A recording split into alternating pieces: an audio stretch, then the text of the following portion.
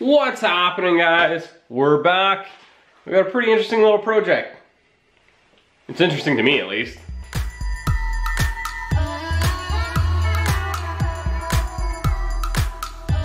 Alright, I told you guys we were gonna have a bit of change of pace for this episode.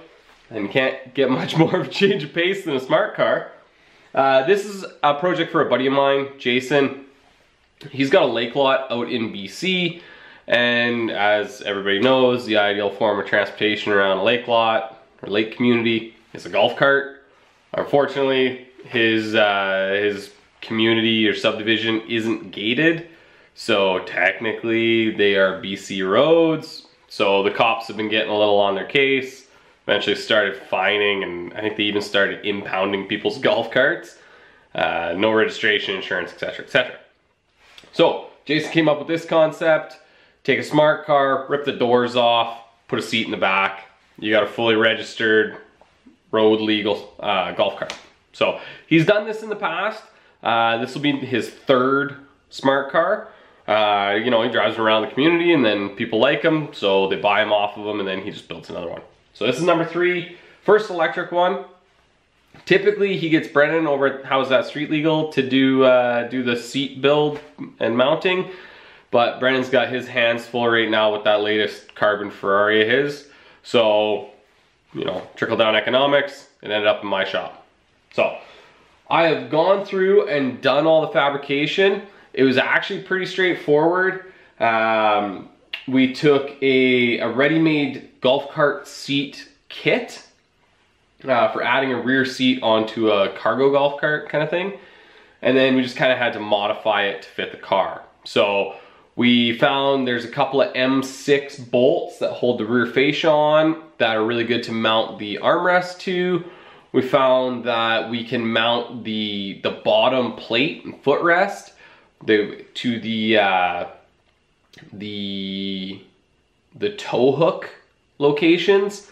I did try to find a bolt that would just thread right into those tow hook holes, but they're really weird Acme, I think they're like an 8 TPI Acme thread.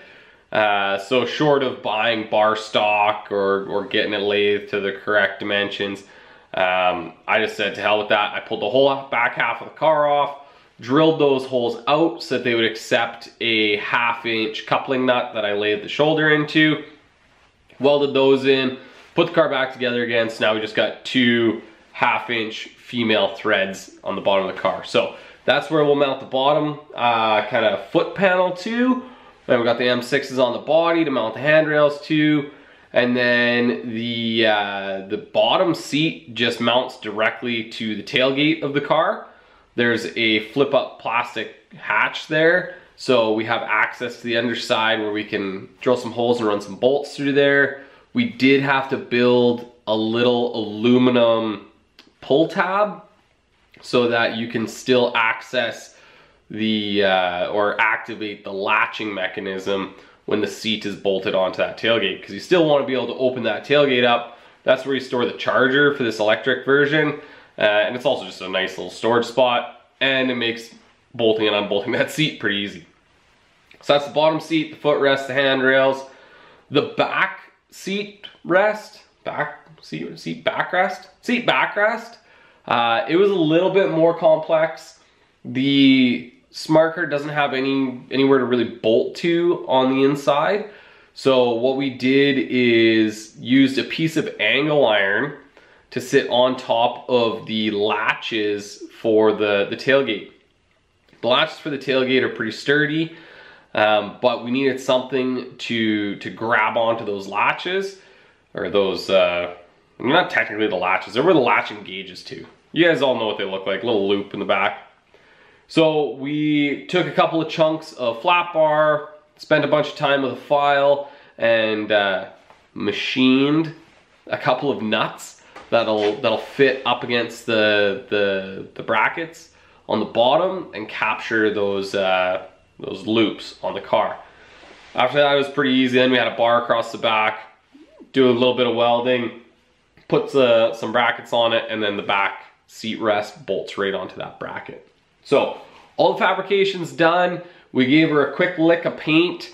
and I took the car to get washed, and then it snowed 6 inches last night, so now I'm dealing with a wet garage.